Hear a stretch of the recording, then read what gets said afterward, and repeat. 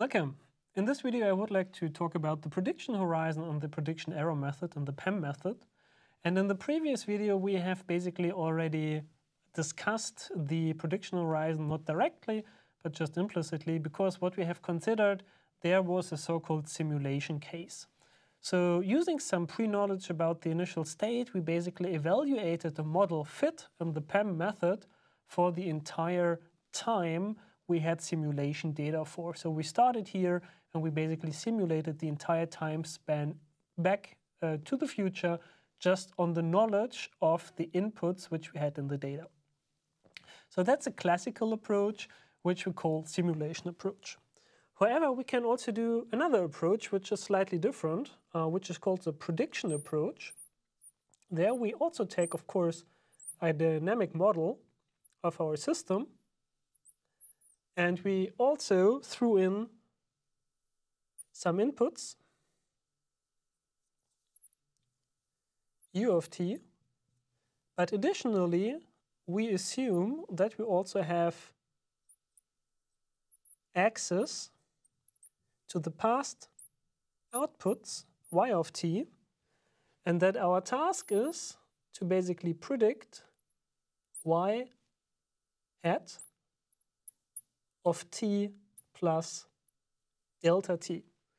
So big difference here is we also have access to the old data, so anything back in the past, and we should make a prediction about the future sufficiently well within distinct time state delta t. So if we want to visualize that, that would be something like this. So here is t,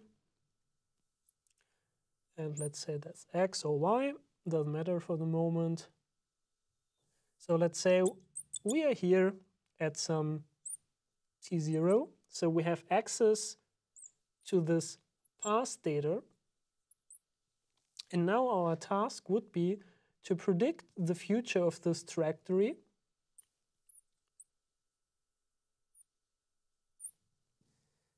for a time span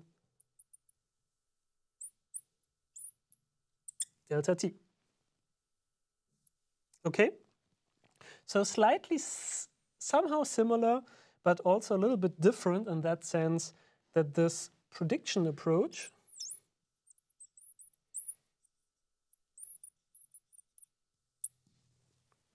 utilizes also past data eventually, and its prediction length, this delta t, might be shorter than the entire time window which we have available as data points. So therefore we can consider the simulation case more or less as a special case of the prediction case, because what we can do is we can basically set delta t to the entire simulation length of the entire data set, and in this case the prediction case, the prediction scenario, would basically converge to the simulation case where we need to predict the entire trajectory over time. Let's discuss this also based on a practical example, and for this practical example we just make use of the standard linear time discrete model which we have already evaluated a couple of times before, in particular using again comparing the ordinary least squares identification with the PEM with the predictive error method. If we do so, we first need to come up with a somehow new cost function, right? Because this cost function in the prediction case, where I only predict a certain amount of time, is a little bit different than in the simulation case. And let's sketch that. Particularly, what is the difference in the prediction case is that, let's say, this is the time axis, and this is, let's say, the state axis. So let's say this is the true system, and that is t0, t1, t2, with time steps delta t in between. That from this point on in the prediction case, we would predict something, let's say like this. Then this would be our for example, error area of the prediction error. And then at time step T1, since we have access to the past data, we could basically reinitialize our internal model to X at T1 and would predict continuing with this new knowledge and eventually get like something like this. Then this would be our error area, which we sum up in the cost function, and then we would eventually jump back here to T1, where we have again knowledge about our system, and then continue predicting something, and so on and so on. Right? So in the prediction case, we basically have intermittent base points which we can reinitialize to, which we can utilize in order to update the internal states of our model, which we cannot do in the simulation case because there we have to model everything in one shot directly from the initial time point to the final time point. Okay, so a little bit different flavor here, but somehow similar.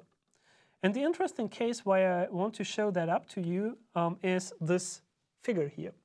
In this figure, what we have basically here is on the x-axis NP in a logarithmic scale, and NP in the discrete time case is how many prediction steps should I predict into the future before I can reinitialize my model based on past knowledge, right? So basically, NP being here a very large value, 10 to the power of 2, so 100 prediction steps, that would be more or less already the simulation case where I simulate from start to finish in one shot for this linear system which we have at hand. And in this case, we can see that the PEM and the ordinary least square cases, they are distinctly different. So the PEM case is much better, and the ordinary least square case has a problem. So, right, so the costs are distinctly different. Actually, this is also the cost which we get from the previous video from this contour plot. This is the minimum value of the PEM plot in the contour plot of the previous video, and this is the cost of the OLS from the previous contour plot. Okay. However, then we see when we reduce the number of prediction steps to a couple of single-digit values, that the ordinary least squares and the PEM method, they become actually similar. And how can we explain that?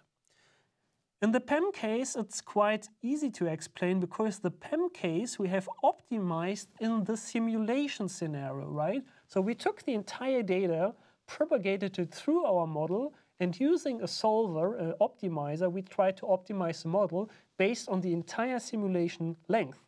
So that's why our PEM model had been optimized for the simulation case, so for long time spans, and that's why we find its minimum here. On the contrary, the ordinary least squares method, if you consider how we made the data matrices in the OLS case with the regression model, with the output model, and so on, that was basically always looking from k to k plus 1, right? So in the output and in the regression matrices and vectors, we had k and k plus 1. So we basically had a set of one-step state transitions, so one-step predictions. So therefore, the OLS method, while it also has these parameter bias issues, it has been technically optimized for one-step predictions. And that we can also see here on this plot, that the OLS performs best when we just consider these one-step predictions and then when we reinitialize the model based on the past measurements. Okay? And therefore we have this distinctly different behavior. Another takeaway message from that is that, of course, OLS performs better when we reduce the number of prediction steps, but another takeaway message is also that we actually have a degree of freedom here in terms of the PEM method, because the prediction error method can be optimized for different prediction horizons. In the previous video, we have just basically by a choice of us predicted everything in the simulation case where we simulated from start to finish. However, we do not need to. And therefore, we can basically utilize the prediction error method to optimize the model for different scenarios. We can either optimize for the simulation case, or we can optimize for the prediction case, considering a certain amount of prediction steps. And depending on this optimization scenario, the generated model might perform differently if we leave this optimization context, as we can see here in this graph, where we leave the simulation case for the PEM method and go to the one-step prediction case, where the performance obviously gets a little bit worse. In that sense, you might also see that in some third-party toolboxes which apply prediction error method-based optimization to data-driven models, that you can basically choose for a focus area if this model should be more focused on the simulation case or on the single-step prediction case. I hope that gave you some interesting insights into our degrees of flexibility, how we can utilize optimization-based methods and the prediction error methods, and I'm looking forward to go through this topic with you in the following videos. Thank you.